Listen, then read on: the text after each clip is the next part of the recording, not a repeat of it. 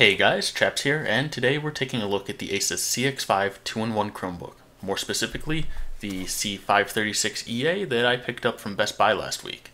This normally retails for about $569, but I grabbed it for $399 during one of their many sales. Let's take a look at some specs. This has a large 15.6-inch screen at 1920 by 1080. There's an 11th gen Intel i3 processor, 8 gigs of RAM, and features a 128 gigabyte solid-state drive. The Tiger Lake i3 benchmarks even faster than a 10th gen i5 for most simple tasks. For more complicated tasks, the i5's core may edge it out, but for most Chromebook users, this 11th gen i3 will be more than capable of whatever you need. It's heavy, coming in at 4.3 pounds, but I guess that's to be expected with this massive 15.6-inch screen. It comes in at 0.73 inches thick, 9.48 inches deep, and 14.08 inches wide. It's big, but with that size comes some nice features that you don't see in your average Chromebook, including a full-size HDMI port and even a number pad. We'll hit on those more in a bit. In researching these Chromebooks, I was a bit skeptical of the large amount of plastic, especially in the chassis here, and that combined with the size of the device had me a little worried about stiffness and rigidity. I'm happy to say this ASUS really delivers. This thing is nice and stiff, and it seems really sturdy, has really nice seams. And we'll hit on more of the quality on some of the other aspects of the device when we get later into the review. Oh, and I guess I'll add that this is also included in the box. This is your standard 45 watt charging cable. It's a bit shorter than the cables that are included in a normal Chromebook, but it's just this end and this end. There's no middle brick on it, so it's pretty convenient. As with most Chromebooks, this comes with a 720p webcam, and it's nothing special, but it gets the job done. There's no fingerprint sensor, and there's no included stylus, though it does support USI pens. Going down the right side, we see a USB Type-C port, the coveted full-size HDMI, and an SD card slot. On the left is a second Type-C port, the USB-A port, and a headphone jack. Being this is a 2-in-1 device, we also have the volume rocker and a power button. Okay, so let's open this thing. First off, I love the colors here. My work laptop has a silver shell with the all-black interior, but this white shell with the all-black interior takes it to a new level. So shutting it again, let's open that. Okay, yeah, so there's no magnet to hold it shut, but it still stays shut just fine. The hinges are a bit stiffer, which helps it stay shut, but they also sort of snap into that shut position when you're close enough. It stays closed just fine.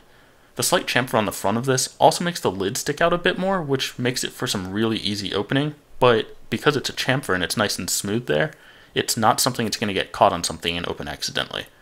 Because of the stiffer hinges though, it certainly doesn't have a one-finger lift like we'd see on many of the MacBooks. It is still smooth, it's just a bit stiffer. I do want to bring up this ergo lift. You can see the back here getting propped up when I open it. In theory, this is to help with ergonomics, but I honestly never notice it on any of the devices that I use. My main concern is with the protective nubs that they add. These keep the screen from pressing into the table, but they also stick out a decent amount. I can't help but be concerned that these will break off if you frequently transport it in bags. I will note that someone on Reddit mentioned that you can superglue them back on, and apparently it holds pretty well. But to be honest, for a $600 laptop, I'd hope to avoid something like that. And hey, maybe this won't even be an issue. Anyways, let's flip this open here. We've got tent mode. It's very stable here and works just as you'd expect. Flipping it into tablet mode is interesting. Now, I can't see too many people doing this, but it's worth taking a look. So yeah, this thing is a monster. At 4.3 pounds and 15.6 inches, it's just not something you're reasonably going to use in tablet mode. And as I mentioned earlier, there's no magnet holding the lid shut in clamshell mode, and because of that, there's no magnet holding it shut in tablet mode. But just like in clamshell mode, these hinges somewhat snap it shut so that it doesn't bounce around. I don't suspect many are going to want to use it in tablet mode, but it's nice to see that it stays relatively secure when in use. So let's take a look at this screen. It's 1920 by 1080, so a standard 16 by 9 aspect ratio, and it peaks at 250 nits of brightness. Being 1080p at 15.6 inches means it's not exactly the most pixel-dense screen out there, but it's not something that I would personally notice. I see no difference in the resolution between this or even the Acer Spin 713, which has a slightly over 2K resolution. The brightness, on the other hand, is something that I do notice. 250 nits just isn't ideal for a laptop, and I'd love to see something 300 to 350 nits. Don't get me wrong, it's perfectly fine for most environments that I'm going to use it in. Hell, I even have the brightness turned down slightly most of the time. I could easily use this as my daily laptop without really thinking about the brightness. But you struggle if you're in a bright room, or if you're going to try using it outside. I'm someone who doesn't typically like a super high brightness, so while this does work for me and I'm perfectly fine with it, it may not be ideal for everyone. So there's the visuals, but what about the audio? Well, for audio, we've got a pair of mics. As you'd expect, nothing special here. Good enough for OK Google or video calls, but you're not going to be using these for high quality audio. For the audio output, we've got undermounted speakers on either side. These are directly on the bottom, but also on the underside chamfer.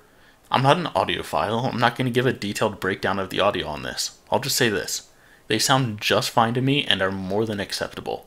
If you want great sound, don't use built-in speakers. And that goes for basically any laptop.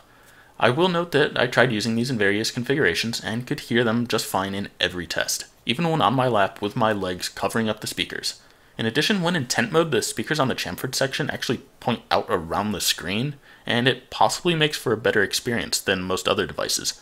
I don't know, maybe it doesn't do anything, but it looks like maybe it could. Let's move on now to the input devices. We're going to start with the touchscreen. I don't really have much to say here. I find it to work really well. Granted, my only real experience with touchscreens from laptops is my old Toshiba T900 from college, and that thing was terrible. I haven't used a pen with this device, but for finger input and navigating around, I'm having no issues. Next, we have the keyboard. The first thing you'll notice is the numpad. ASUS took advantage of this massive screen and opted to add this pad onto the side. It's rare that I'll want to use a numpad, but when I do, it's really nice to have. The other thing this adds, though, is the delete key, and I wish this was standard on more Chromebooks, as I do find myself wanting it pretty regularly. Beyond that, the keyboard actually feels really good. The keys feel great, and the texture on the platform is fantastic.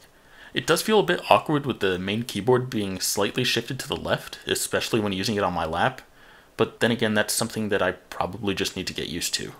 The last thing to discuss is the trackpad, and this is a big no-go for me. It feels fantastic. However, once I started using it, I couldn't get over some of the issues with the accuracy. In fact, I handed it to my wife when she got home, and the accuracy of the trackpad was the first thing that she mentioned to me. I tried messing with acceleration sensitivity, but nothing seemed to work. From what I can tell, it's due to two things.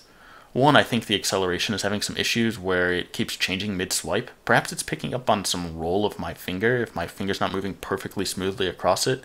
And number two is angle snapping, where it tries to predict if you're going perfectly left or right. I'm used to higher-end Windows laptop or my wife's MacBook, which all have very nice trackpads, so I guess I'm a bit spoiled by that. But also, almost all Chromebooks that I've tried have been somewhat disappointing in regards to accuracy of the trackpad.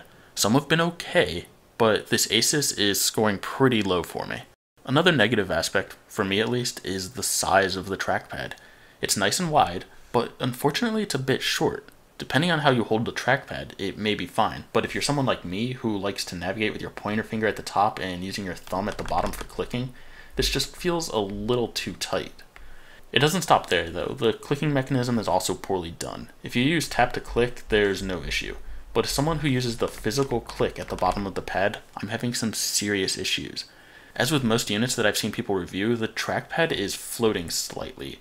Basically, the hinge isn't set right, so the bottom of the trackpad springs up higher than it should. Because of this, when you click down, you almost have two levels of click. If you're not thinking about it, you'll click down halfway to where it probably should have been to begin with, and you think that you've clicked. But in reality, you need to press it even further. It should be a fairly simple fix if you just open up the device and adjust the hinge, but the fact that so many reviews have had this issue sort of speaks to poor quality control. Needless to say, I'm not a fan of the trackpad. It feels good, but functionally it's terrible. At least on the unit I bought, it is. Okay, so there's just a few things left to hit on. Let's talk battery.